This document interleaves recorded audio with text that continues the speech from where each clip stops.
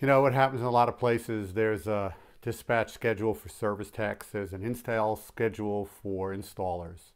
But when you have multiple owners and managers and customers have been trained to call these people rather than the office, all of a sudden the managers and the owners jump in, make promises to these guys, and then hijack the schedule. And they end up fighting each other just like that.